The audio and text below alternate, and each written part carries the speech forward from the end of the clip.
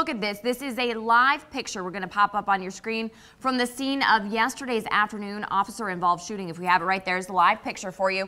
It took place near Dewey Park in the Midtown area. As you see, crime tape is still up, meaning this is an active investigation. A portion of that block is blocked off as police continue to investigate. And this morning, the Omaha police officer injured in the line of duty is recovering at home after being shot in the leg. The suspect remains in the hospital in critical condition. Authorities say officers Jill Schillerberg and Matthew Skarsky responded to a call about a suspicious person around 1 Monday afternoon near Park Avenue in Woolworth. When they arrived on scene, they made contact with the suspect, 20-year-old Monroe Evans.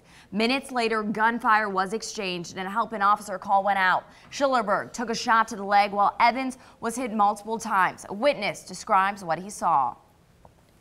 And told the dude to get on the ground, and he didn't get on the ground. And next minute later, 6 shots and shot him, and she got hurt too a little bit.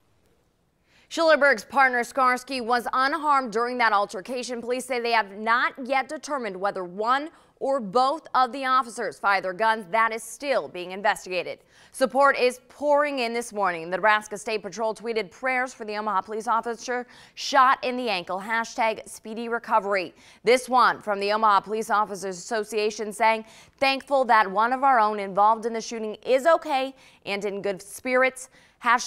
#thin blue line. As I mentioned, this is still a very active investigation. To stay up to date on everything, stay with us on air and online at KMTV.com.